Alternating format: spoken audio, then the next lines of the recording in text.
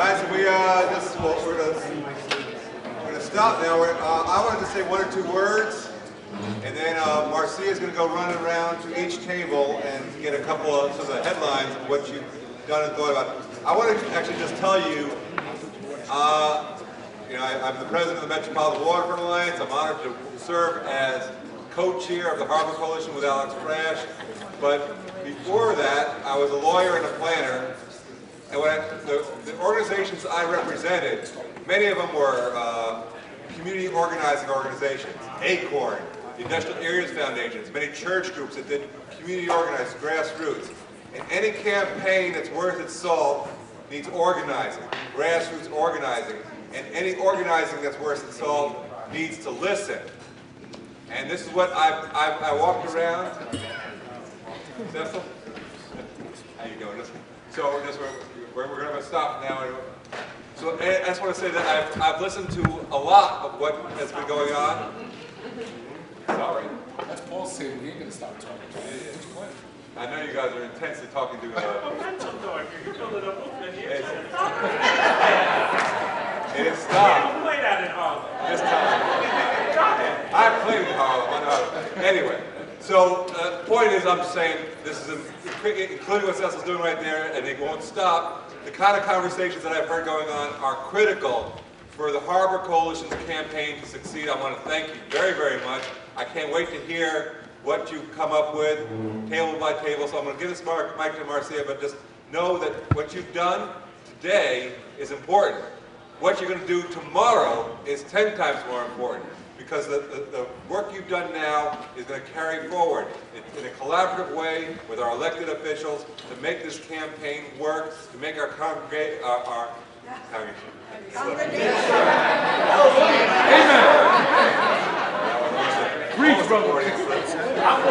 Make this congregation sing together, work to get our delegation to work together in a way that I know they can, because it's a great delegation to create a result that's beautiful for all of us. So anyway, let me stop talking to say thank you. I'll give it to Marcia, and look to get involved, stay involved, and keep involved in this campaign as it goes forward. Thank you so much. Start at this end, so that's Cecil, and then we'll just go around. And what I'm going to ask is whoever is the spokesperson for your table.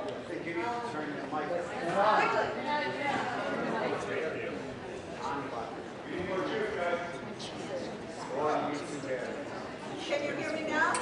No. Speak loudly. All right. Can you hear me now? Yeah. Great. So I'm going to pass this around, and whoever your spokesperson is going to specify the one or two important projects we want everybody to know about. And here we have Representative Meeks, District, and you have been anointed. Two best, the restoration projects going on in Jamaica Bay with the wetlands and the oysters and the water quality. So we focused on continuing that work, and then we continue to discuss, bringing more people in, better access, and basically ecotourism and the potential that exists in Jamaica Bay that's not being tapped into yet. We also talk about more things, some of the threats that exist out there, airport expansion, and borrow pits with contaminants, and some of the things that we're trying to avoid. So we're looking to increase the good work we're doing in Jamaica Bay, and hopefully provide better access so more people can enjoy it. Thank you. This is so that you can focus. You can't look at anything. Next we have Representative Town, 10th Congressional District. We mostly focused on the idea of building a partnership between the city and National Park Service that would enable opening some other opportunities that could stimulate economic development with the national park land, and then focus basically on better access to the Bay. Yeah, the public-private partnerships that could help facilitate those partnerships between the city and the National Park Service. Thank you very much.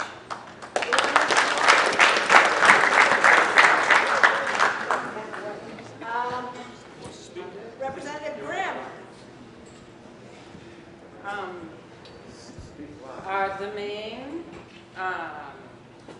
The main object that we want for our waterfront is there is a very long gap in our access to the ferry terminal on the northeast shoreline of Staten Island.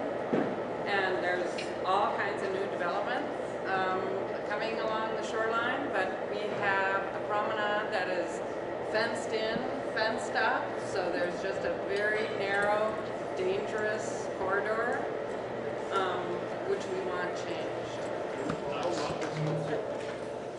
We also want a science lab in Bay Ridge.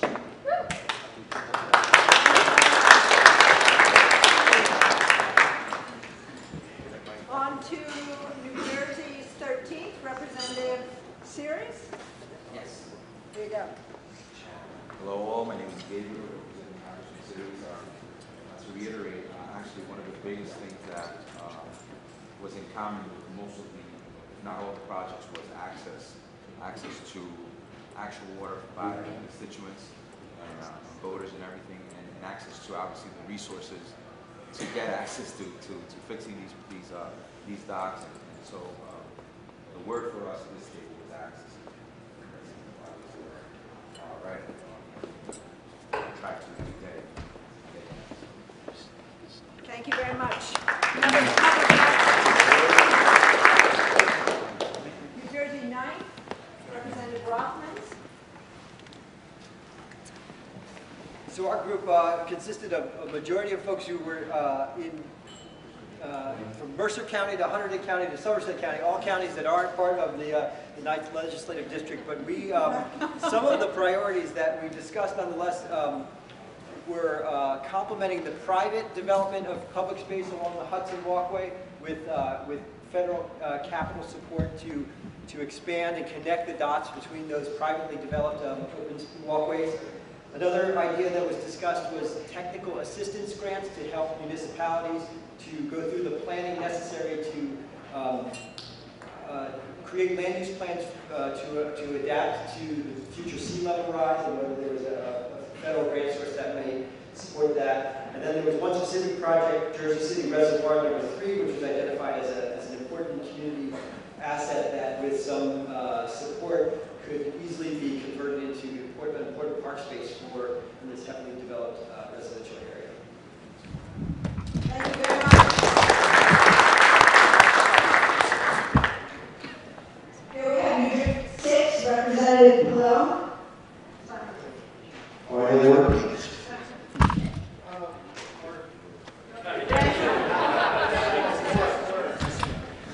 Our small but active group, there we go.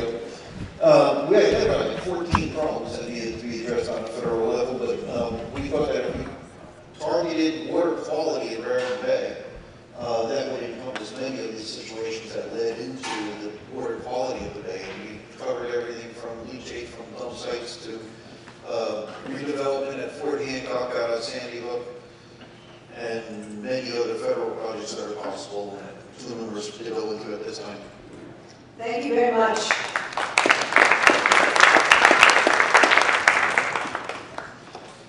And Representative Nadler's district. Hi, we talked about 15 different projects in New York 8, recognizing that the district is actually changing its boundaries, but most of them were focused along the Hudson River and had to do with environmental, education, and access concerns. A number of them were also in the working waterfront of Brooklyn and wanting to combine both the continuation of shipping and containers usage, but also allowing Red Hook to have access to the harbor. We also talked about Governor's Island and definitely celebrated that Castle Williams' reopening this season, in part due to federal funding through Nadler's office. But there was more projects on the island to be expanded. And also Coney Island, which is leaving the district, but is another area that there's concerns about access and environmental impact. Thank you very much.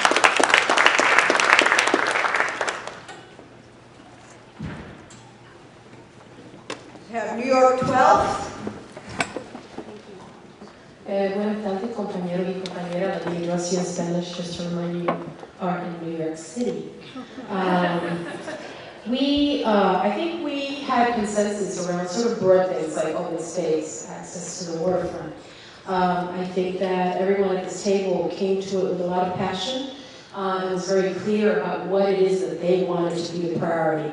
So we talked about the possibility of a green tech college on the waterfront in Sunset Park, supporting the Brooklyn Greenway Initiative, that's 24 capital projects. The Brooklyn Bridge Parks is interested in waterborne transportation and $100 million. I kept writing 100,000. That's to show you I come from a grassroots organization. I need to think bigger. From our perspective, from an environmental justice perspective, we talked about supporting the conceptual design that was created by the community for our neck of the Greenway, for making sure that we have a waterfront park that is fully funded, looking at climate adaptation and community resilience, and looking at our part of Brooklyn as a model where you've got manufacturing, community, and environment, and using that as a replicable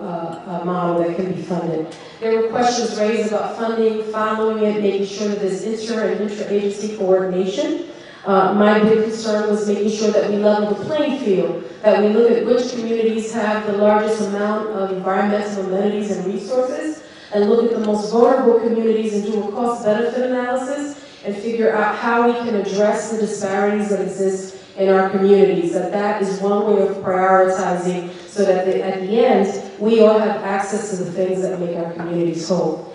And there were a number of others, but I'll stop there because I'm sure that everybody has a lot of them. Gracias.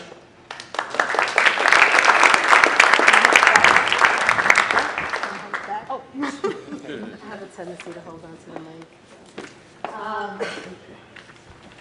I think that's impressive because this was the most comprehensive agenda.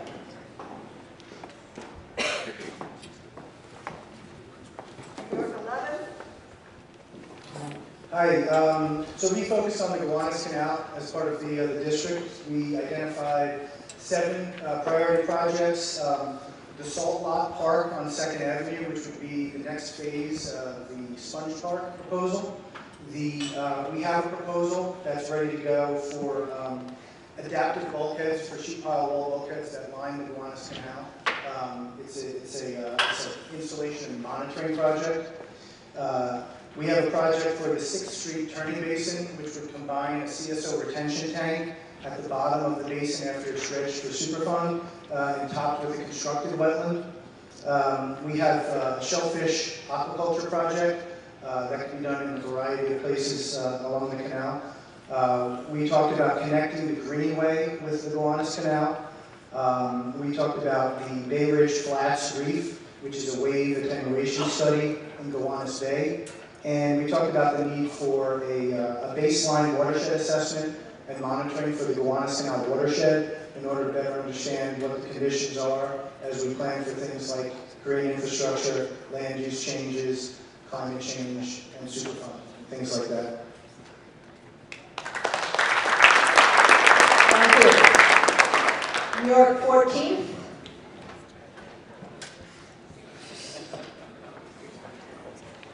Well, we had a very lively and spirited conversation, and it turns out we are across 3 boroughs, and we all have a common goal, which is more water access.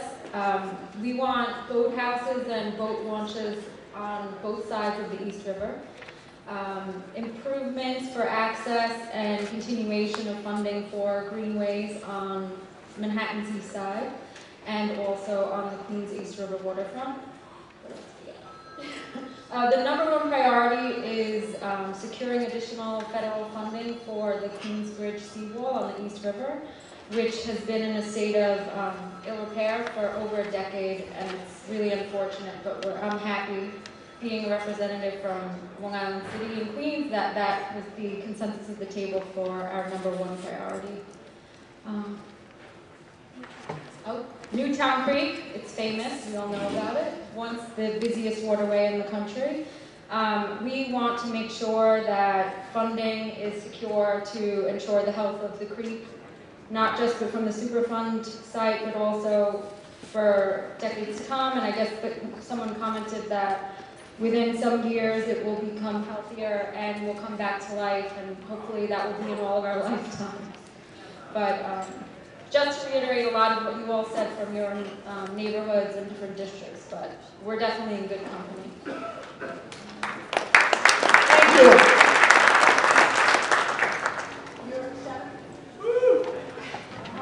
Hi, everyone. I was actually really fortunate to have two members from the educational community as active as our table. So we have someone from SUNY Maritime and also a professor, marine biologist by trade, and so that was really informative and helpful. Some of the key projects that we identified have to do with restoration of the wetlands. We did talk about two projects that are currently underway in Soundview Park, and also the Congressman's work and commitment to cleaning up Flushing Bay. And we talked about the wetlands in Soundview Park and whether or not they were going to be building an educational facility to complement that, which is really key, and so we need some follow-up on that. We also talked about boat launching pads, various projects for restoration of oysters and mussels in areas in our district, and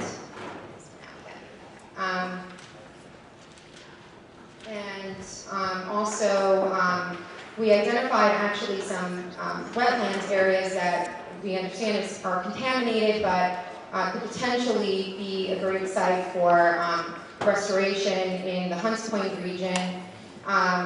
So we really kind of ran the gamut, but it was very informative, very helpful, and some great ideas that I have to take back to my member. Thank you.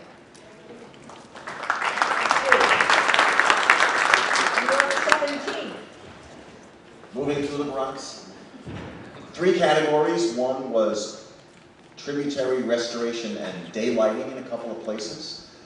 A second was connecting greenways along the waterfront where there are gaps, and there's just a few of those. And then the last was probably going to be a big one, the mitigation of the reconstruction of the Tappan Zee Bridge. The oysters and the restorations, as our brothers next door. Thank you. New York 16.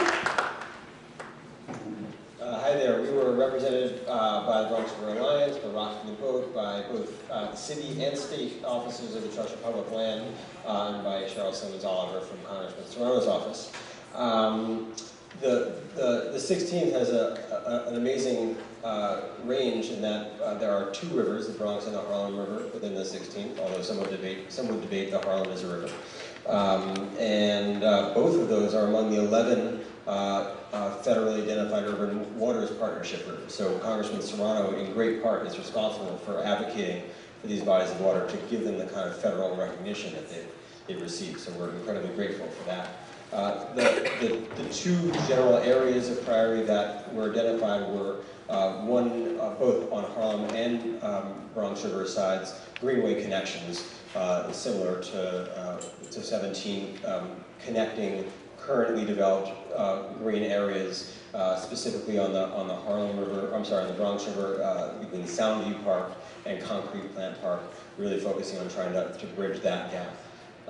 Did I say, Starlight and the Concrete Plant. And then the other is Harlem River access points. The Harlem River is still very, very hard to get out onto, both at the end of Lincoln Avenue and Park Avenue, all the way down the very southern tip of the Bronx are 2 areas that we're looking at to try to figure out how to make that connection.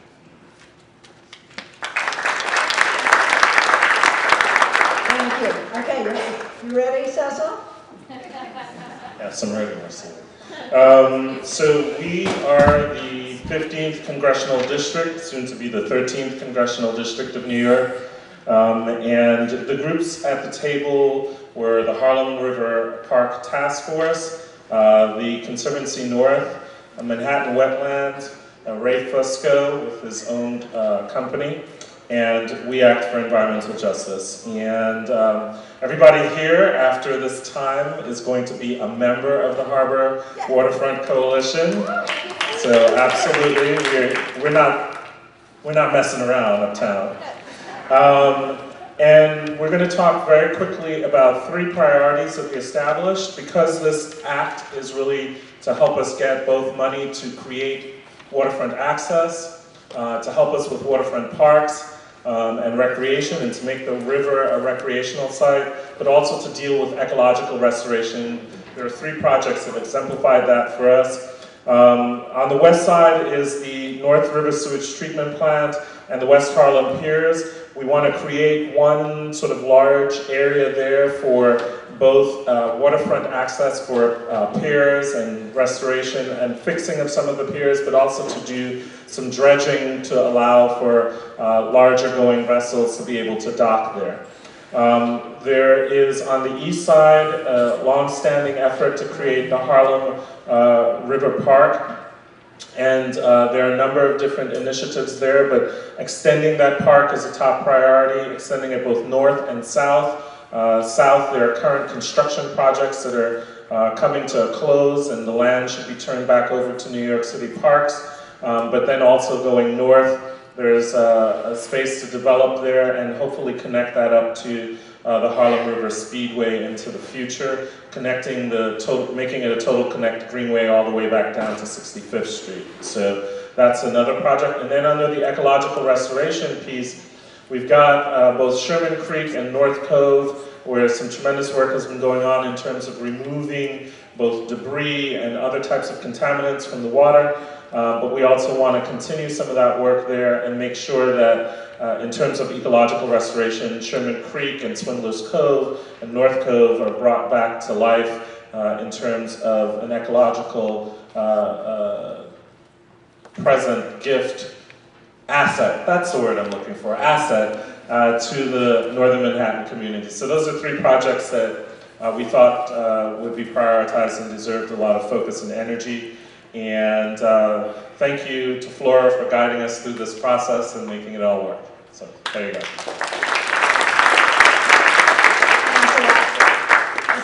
I take this back to our closer. I'd like to just say, this is extraordinarily impressive. And if each of you can have a multiplier effect and bring on an equal number of folks behind the projects you've identified, we will have gone a long way to moving this ahead. I think when I was a kid, they called that each one teach one, but some of you may not know that phrase. In any case, thank you so much. This has been great to see this. I hope everybody's enjoyed and found this valuable afternoon session.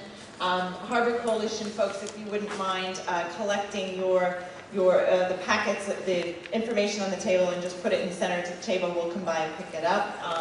Cecil, congratulations. You get the top gold star, but I will give gold stars to everybody. You guys did great. And keep in mind, what are the 3 things we need to do for the Harbor Coalition? Sign the petition, harborcoalition.org/petition, or we have some people still here with paper versions. Russell's right there raising his hand.